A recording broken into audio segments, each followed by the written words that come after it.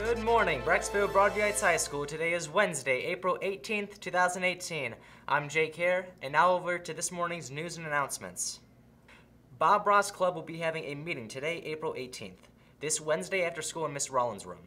We will be painting happy little trees. Snacks and pizza will be provided. Not a member and would still like to paint?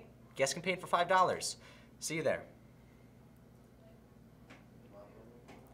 Attention seniors, learn how to make a successful transition from high school to college by attending the College Survival Skills Seminar today, April 18th from 6:30 to 8:30 p.m. at Cuyahoga Valley Career Center. Get tips from college professionals and current college students regarding how to succeed, plan for college finances, and stay safe both personally and legally. This is a free event, so pick up a flyer in the counseling office register at cvccworks.edu.